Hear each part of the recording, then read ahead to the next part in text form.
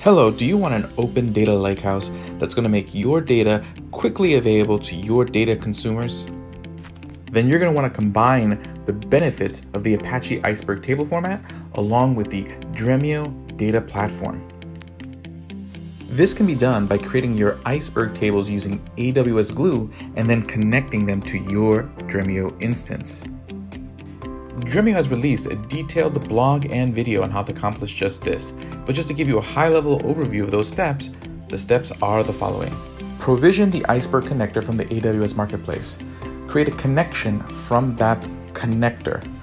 Create a database in your AWS Glue catalog.